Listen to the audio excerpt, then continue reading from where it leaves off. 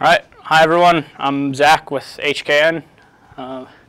Today we're going to make a video for either communication theories class, digital or analog. It's an important concept, stochastic processes. So the idea with a stochastic process is that it's a process over time, right? So we could call it, let's just call it x of t. Let's say we have some function over time, x of t. Now, the term stochastic kind of implies some kind of uncertainty, randomness to our process. Okay, so the idea with so how do I say this? So the definition, I suppose, of a stochastic process is that for each instant in time, right? We have this function of time, and for each instant in time, the value of that function is going to be a random variable. And we're going to make a couple assumptions in this video that you're somewhat familiar with probability and what a random variable is. So for every single t, x of t is a random variable, okay? And that's pretty loose, right? So the extreme of that would be just like the most random signal or process you could possibly think of, just all over the place, no way to parameterize it, right? And we run into those sometimes, like the stock market's kind of like that. There's a bunch of things like that. But if we're going to do engineering or math with something, we have to parameterize it somehow, right? So we're going to accept that we run into stochastic processes, and then we're going to try to constrain them just a little bit, okay? So what are some statistical things we could do with a random process? We could find what the expected value of x of t is, okay? Remember, for every single t, x of t is a random variable, so it makes sense to think about its expected value. Now, one of the questions we have to ask is this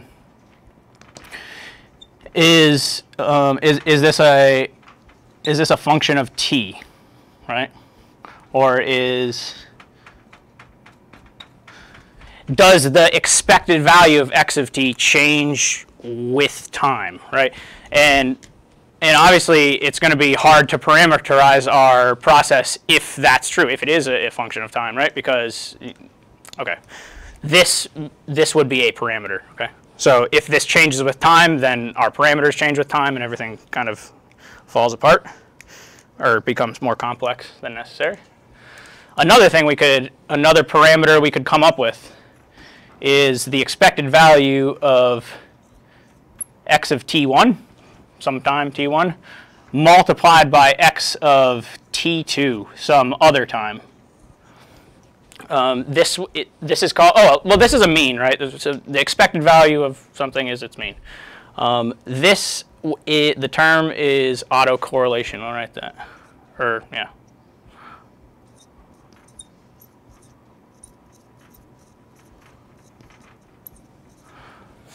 So this is a little bit harder to see. So this is saying if we take our process at time t1, our process at time t2, multiply them together, what is the average value of that multiplication?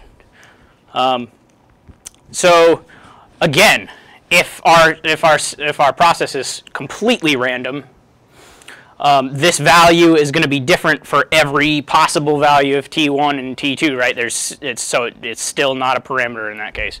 So what we want to do is we want to restrict, or we want to deal with stochastic processes that are something that we call Widesense stationary. And this is opposed to strict sense stationary, which we won't really get into because it's a harder constraint.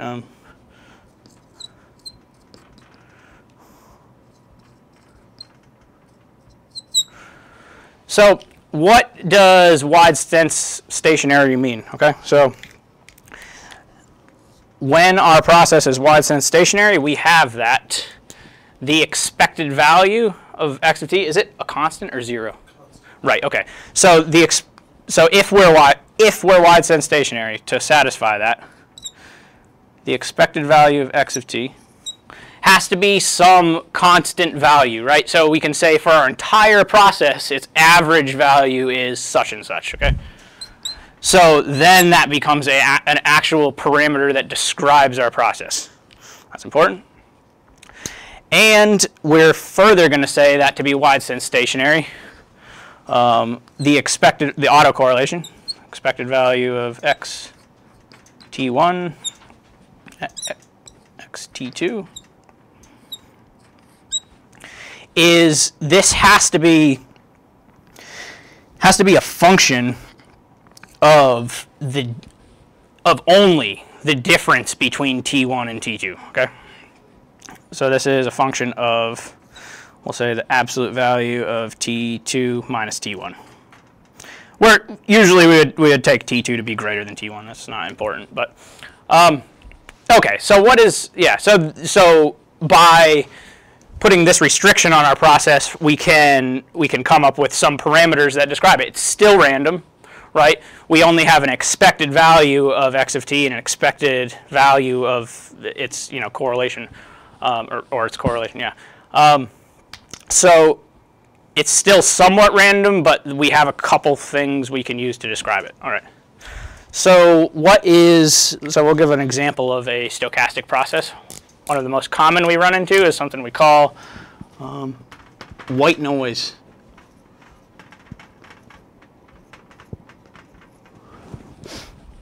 So what is white noise? White noise is defined as a process or a signal whose, so this is kind of a definition. So expected value of x of t is equal to 0. So just as much of the process is negative as is positive. And the autocorrelation. Okay.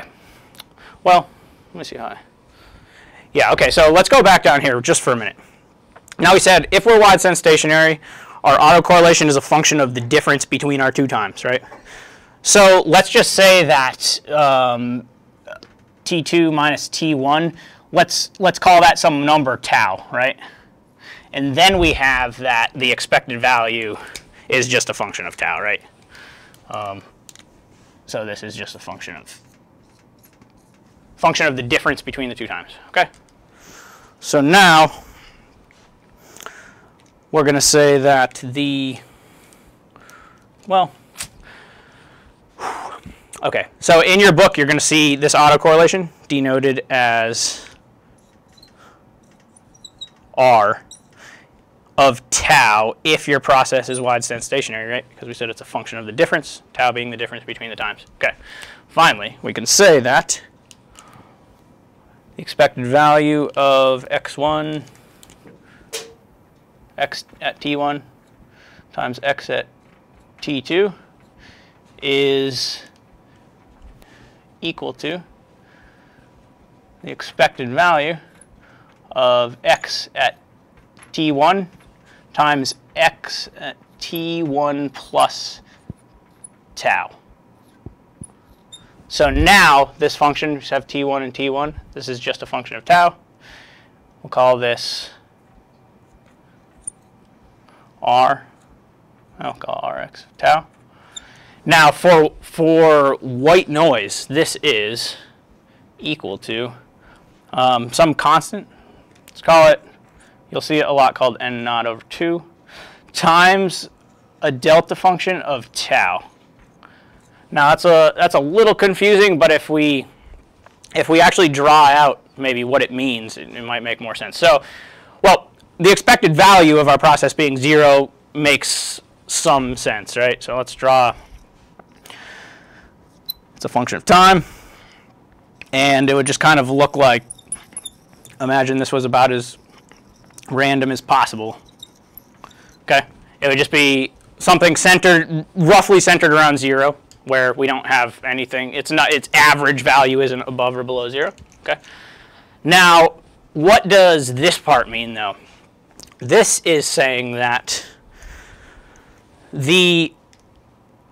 okay, so when does the delta function take on a value? It takes on a value when its argument is 0. Everywhere else, when the argument is not 0, the delta function has a value of 0. At the point where its argument is 0, it has an infinite pulse that integrates to 1. Maybe we won't really get into that. And we're scaling it by a constant here. So really, what does tau being equal to 0 mean? Remember what tau is. Tau is the difference between two times right here. Right? So if T2 minus T1 is equal to 0, T2 is equal to T1. Right?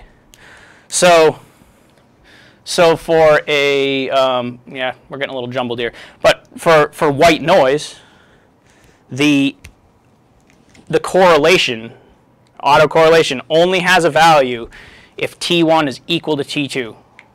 Okay, and in that case, so we're going to come from here over here.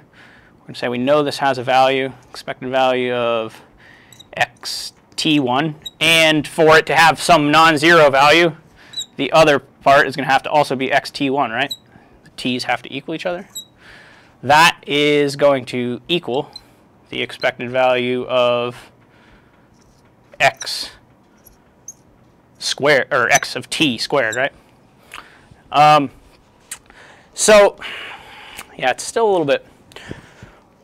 What exactly is it saying? So this is saying that if we pick a point in our process here, if we pick an instant in time, say we pick that instant, then at the very next instant in time, this process is not correlated with itself.